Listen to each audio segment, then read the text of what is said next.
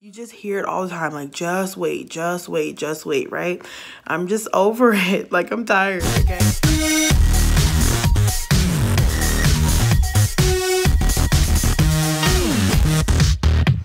Hi guys, it's me, Carolyn from carolynjomusic, and I'm back with another video for you guys. I'm really excited today about this video. And please follow me on all my social medias at carolynjomusic, Facebook, Snapchat, Twitter, Instagram, all that, and YouTube. Subscribe if you're watching this on YouTube, and please comment and leave me feedback. It's definitely welcome. So I just want to get right into this video. All right, here we go. I'm not waiting on my husband. Nope, I'm not waiting. Not this girl. No. And in my opinion, neither should you or wife, you know, if you're a man watching this. But definitely, if you're a woman, do not wait on your husband. I'm tired of this whole waiting movement. It's everywhere in Christendom today. Like everywhere, every time you see a singles conference, like a webinar, all types of videos online, they're always talking about waiting on your God ordained husband, Mr. God ordained, waiting on your Boaz, all that type of stuff. And I mean, yeah, it sounds great, but I feel like it's just been beaten to death, okay? And any person that's watched, you know, some videos about singleness and stuff, you just hear it all the time, like, just wait, just wait, just wait, right? I'm just over it. Like, I'm tired, okay?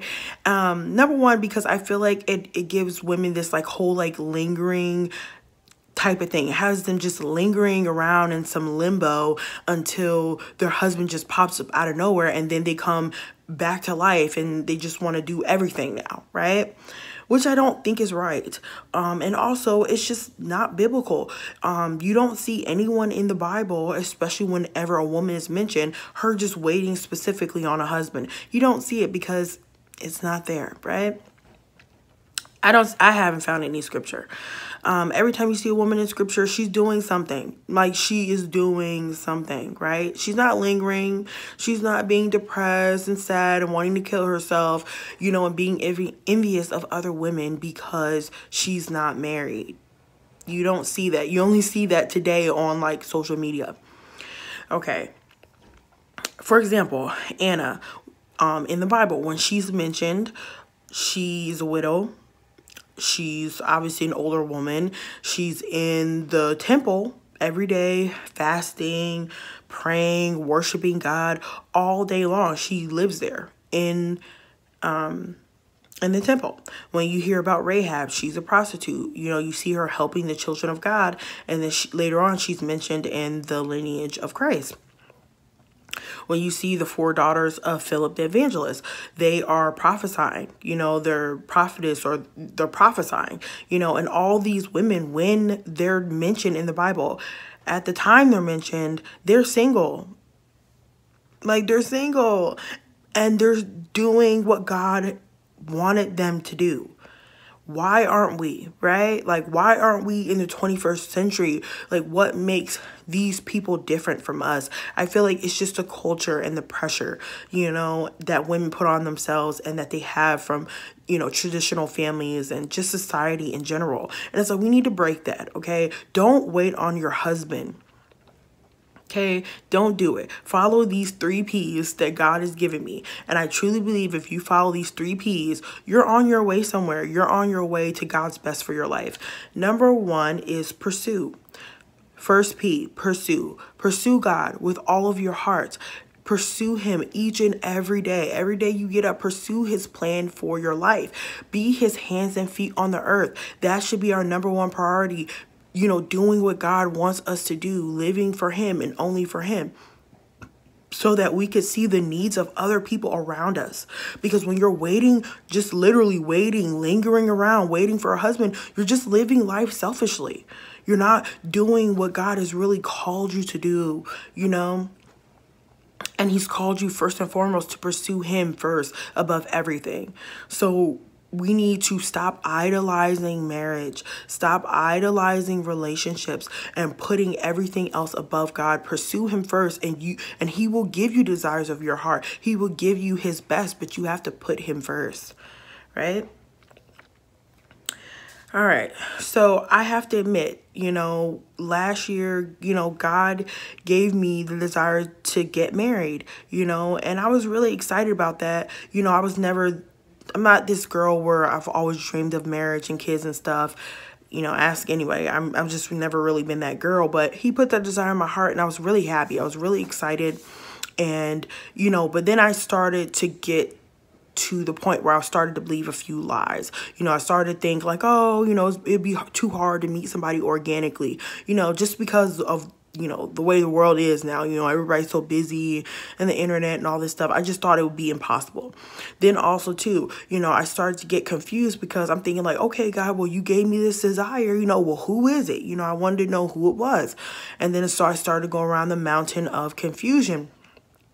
And if you are believing any lies and if you are believing any confusion, you need to come up out of that immediately.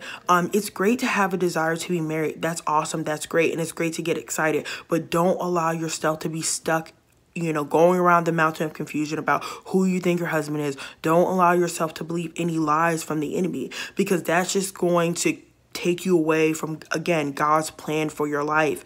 Okay, and pursuing God, which it should be number one. Okay, so what you're gonna have to do is you're gonna have to just trust God, right? Trust him and move on. Like literally, trust him and move on.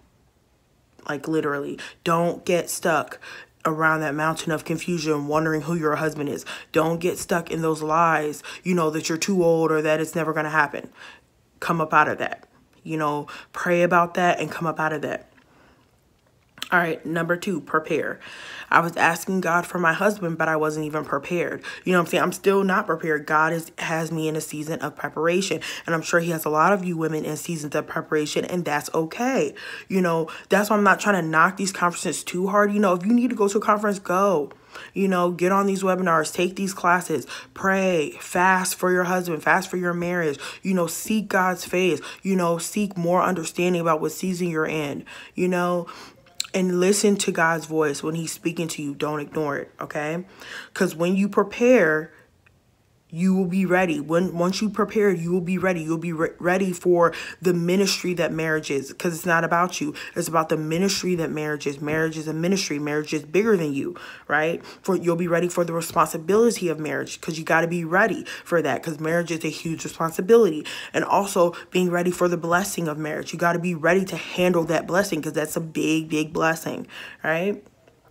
Because if you're not ready, if you're not prepared, then it's not going to last.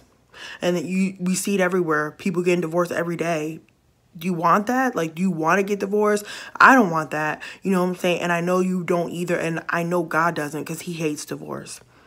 All right. So pursue, prepare, and the last P is purpose.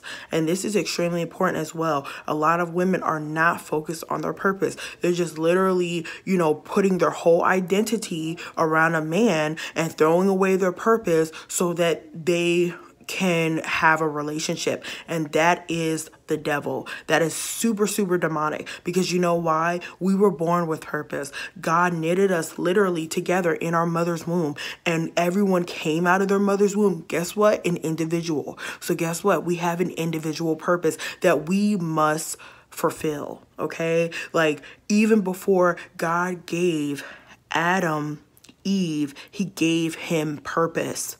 So our purpose is more important than any relationship, and it trumps any marriage ideas you may have. Walk in your purpose. Jesus, he was single.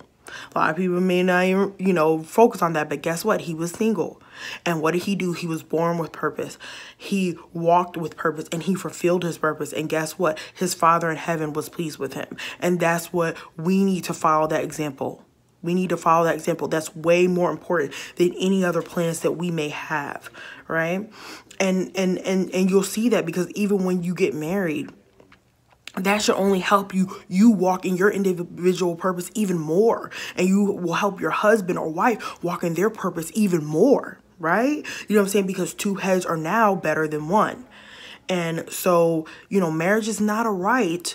You know what I'm saying? It's not a right. It's a blessing. It's a ministry. It's a responsibility. Okay? And you got to walk in your purpose first and foremost, and then you can get to that point. All right. So let's just recap. 1, pursue God. Period. Pursue God. Pursue him. He will give you desires of your heart. I promise you. Number 2, allow God to prepare you so whatever he gives you will be able to be successful and it will last. Number 3, walk in your individual purpose. Die empty. Ladies and gentlemen, die empty. Do not die full. Okay? Don't get stuck believing lies.